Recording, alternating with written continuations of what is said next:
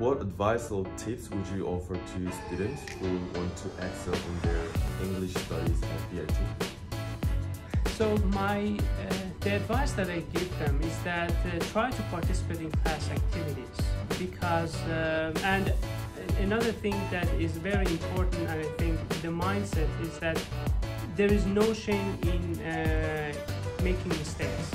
So some of the students, they might be afraid of making mistakes and therefore they do not participate in class activities. In these situations, I try to encourage the students. I tell them that making mistakes is the first step toward learning. So if you want to learn something, you have to make mistakes. It is normal, it is natural. They should try to do their digital workbook. This is something that we really value as teachers here. Which they should complete their digital workbook every session.